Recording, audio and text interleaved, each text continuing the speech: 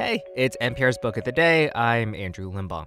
The Pulitzer Prize-winning journalist Thomas Ricks has this new book out called Waging a Good War, which looks at the civil rights movement through the prism of military history and strategy.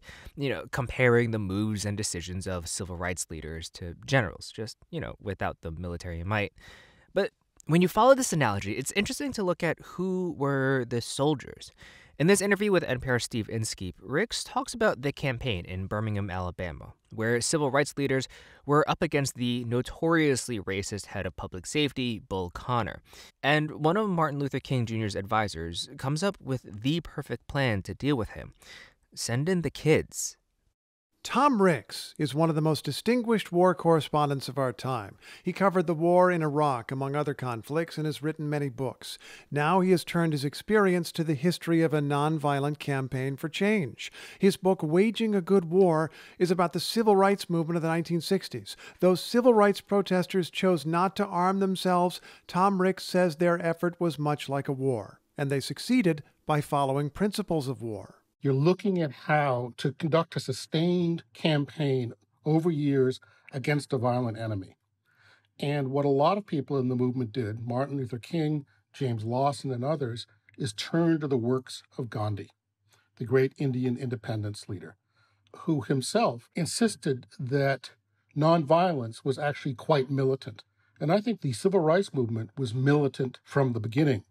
Militant not in the sense of grabbing people by the throat, militant in the sense of being well-disciplined, extremely hierarchical, focused on preparation, doing great training like role-playing, pouring coffee on people to prepare them for being attacked in demonstrations, and following up with analysis of how each campaign went and what they could do better. They were a learning organization. Well, let's talk about some of the principles of military action that you think can describe or explain what the civil rights movement attempted to do or sometimes failed to do. One of your principles is that strategy is foremost. What do you mean by that? Strategy is essential. If you don't have a strategy, you have basically a car without a steering wheel. I think, after years of studying the U.S. military, that the civil rights movement did strategy better than the U.S. military does these days. The civil rights movement began with self-definition. Who are we, and what are we trying to do? Let me tell you a short story that captures that. Diane Nash was an amazing young woman, a college student in Nashville, about 20 years old, in 1960, as they were beginning the sit-in demonstrations at lunch counters to demand integration. Her self-definition was this: we are people who are no longer willing to live with segregation. Now, we understand you may kill us for that, but that's your problem, not ours.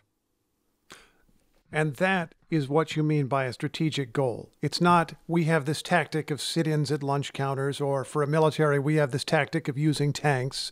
It's what is our larger goal and what are the beliefs behind that goal? From that, tactics will flow.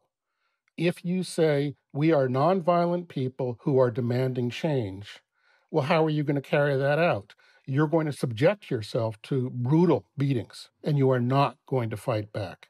Later on, Diane Nash is one of the strategists running the Freedom Rides in 1961. Southern states had whites-only seats on buses. So to protest that and to demand that federal law be enforced, the Freedom Riders planned to ride buses across the South. And when a Kennedy administration official called Diane Nash and said, you people are going to get killed. You're going to get burned up in those buses. And she said, we know that. Before we get on the bus, we write letters to our parents and we sign our wills.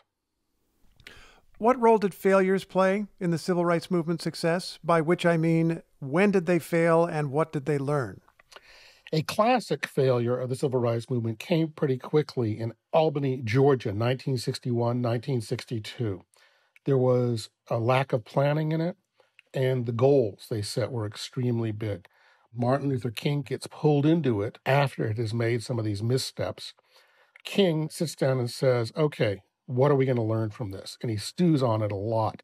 And the lessons are, let's be more focused in our goals. Let's not try to change everything at once. And let's not pick places that are run by intelligent, adaptive police chiefs, which Albany, Georgia had. Instead, as they plan their next campaign, they look at Birmingham, Alabama, and Birmingham has the perfect enemy. Bull Connor, the head of public security in Birmingham. He's a pig-headed man. He's stubborn. He's thuggish. And they found early on that Birmingham indeed was a near totalitarian city for Black people. But that meant that Black adults were terrified of marching, and rightly so. They'd be beaten. They'd lose their jobs. They might be bombed. They might be arrested and taken into jail on false charges. One of Martin Luther King's advisors, James Bevel, a very good strategic thinker, says, I know what to do. Let's have children march.